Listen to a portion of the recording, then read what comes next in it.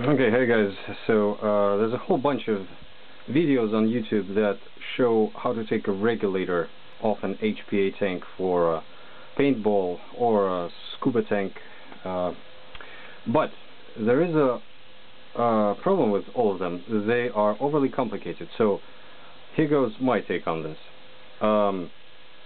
Tools such as these, or I forgot one more scary one, or this, will not be necessary. Okay? Instead, all you need to do is actually, or take, is just this. Okay? One rubber mallet and your other hand. Okay? Two hands and a rubber mallet is all you need. Okay? So none of this is actually necessary. Okay? No tools, no wooden blocks, no vise, no grips, nothing. To take off a regulator, all you need is a tank with a regulator on that is stuck or not stuck, however you want it, that is in need of taking the regulator off. So, okay, first what you want to do is make sure that there is no air in the tank. Okay, no air in the tank. That's the first thing. Okay, check that by additionally pressing that pin there. Okay, if it goes in, there's no air. If you can't push it in, there's air, or it's stuck. But this, okay, no, don't take anything out. Alright, first release the air out of it. See, I can't even press this. But this thing has 3000 psi right now. Okay. Now, the way to check if the tank is out of hydro is this. Okay. You look at the numbers there, blah blah blah. Basically, you go from one side to the other.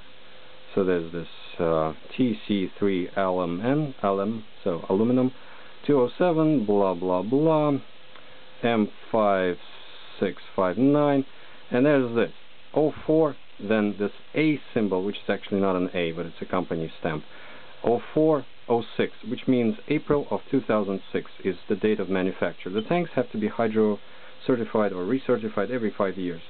So 6 plus 5, 2011 is when this hydro's certification expired. Well, you can't see anything in here because it's wiped off by now, worn off.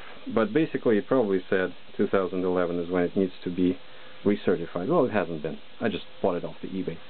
But the tank is actually perfect. I mean, there's no visual problems with it, and it holds pressure. It's been standing like that for 2 weeks now. So, no problem. Doesn't lose pressure. Everything's fine. Needs to be recertified. I mean, I just filled it up with that PCP pump. It took me a while, but I did it.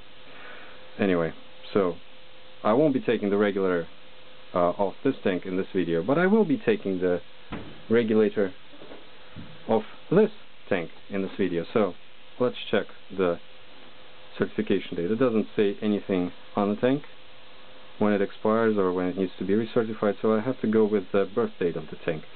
So here, find this date, 3, then this symbol A00, which means it's made in April or March of 2000. Aluminum tanks have a nice thing about them. They don't have an end-of-life period, as opposed to carbon fiber tanks, which do, or any fiber wrap tanks.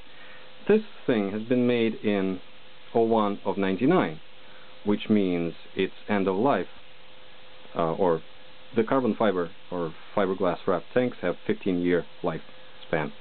They have to be certified either 3 or 5 years.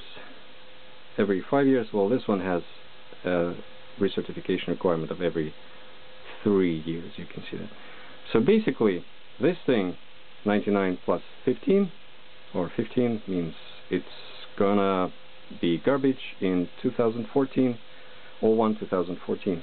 So that's actually a weird tank. I'm gonna post a separate video about this one. You can see that the regulator is an odd one. I thought it's missing a piece, but actually that's it. Anyway, so these tanks have a lifespan of 15 years.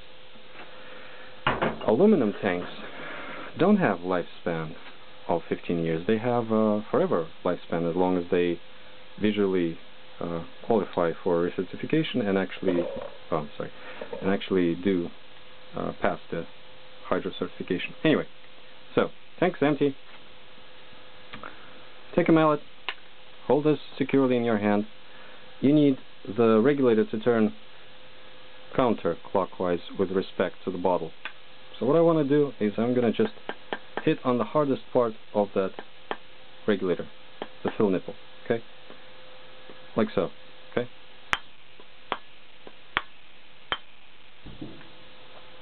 That be it, ladies and gentlemen. Alright, it's already turning, you can see. But basically just continue, okay? Nothing's going to happen to the fill nipple because it's made out of exceptionally well or good steel.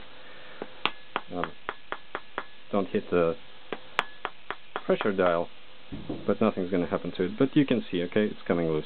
Alright? So that is it. Okay, a few seconds and you're done. Okay? No vice grips, no ruining the regulator even if it's bad. Just take that thing off. It's got a considerable length of a neck there, but other than that, there's no problem. Basically, that is it, okay? Did you see how easy that was? That's it, okay? No complicated stuff, no pieces of wood, or no specially machined tools. That's it, okay? Just took it off.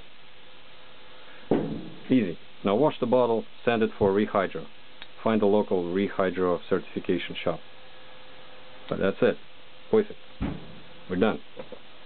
Thanks for your attention.